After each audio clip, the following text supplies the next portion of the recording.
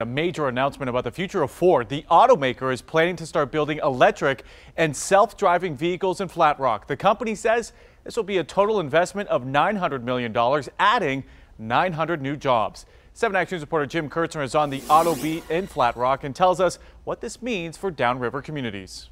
We are told this is not a new plant that's going to be built here, just an expansion of this major complex, and it'll be new technology that will be put in the final production of vehicles that are electric and autonomous, meaning self-driving.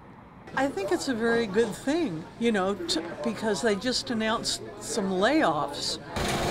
It's the talk of the town inside Kate's Kitchen over the lunch hour. Here people live, eat, and sleep with their future largely riding on the largest employer in the area, Ford.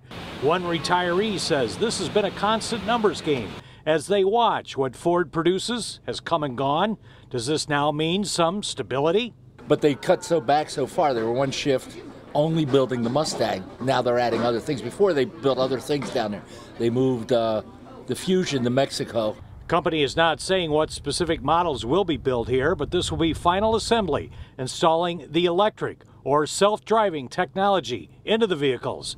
And they say this will be 900 new jobs, not transfers. It will add a second shift. I'm going to send my daughter up there. I'm going to send her up there for a job.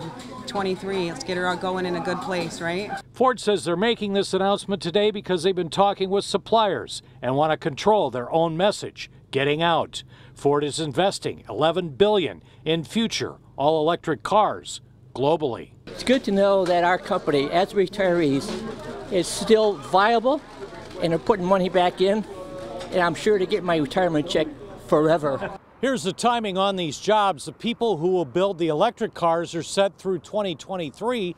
The people who will build the autonomous or self-driving cars will start here in 2021. In Flat Rock, Jim Kurtzner, 7 Action News. All right, Jim, thank you.